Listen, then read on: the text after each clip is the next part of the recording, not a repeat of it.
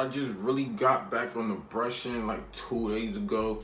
I haven't really made that much progress. You can't really make that much progress off 2 days of brushing, but let's get to it. I'm getting this new pattern. I did a voting on my Instagram, 720s or the 540s, and a lot of y'all picked the 540s, and that's what I'm going with, all right?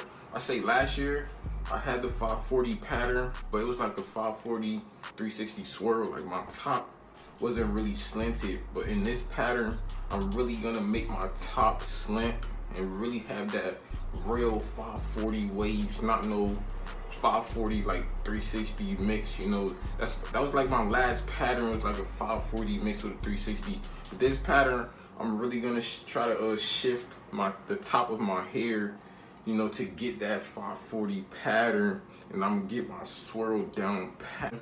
Right now, I'm about to just wash my hair and brush it with my shampoo. This is what I've been doing for like the past 2 days. I've been brushing my hair with the shampoo, to really get my pattern to start forming, get them ripples in there, get my hair soft, get my hair to lay down easy, because when you're starting out, you want to really, brush your hair with the shampoo, get your hair to lay down easy, get your hair soft. And I'll be showing other methods like the hot towel method. That's what I've been doing too for the past 2 days to get my ripples to start going. But let's get to it. And I just been brushing my hair with the shampoo, doing the hot towel method. But doing all of that's gonna help me get my ripples to come in quick. The same way with the washing style. You do the washing style to build fast progress. That's what you want to do when you're starting out. You really want to brush your hair heavy with your pattern, so when your hair starts growing, it's easier for your waves to start forming in that pattern. So don't slack. Don't slack when your hair is at a lower length. That's the time you really want to brush your hair. That's the time you really want to brush your waves, all right? So that's what I'm doing right now.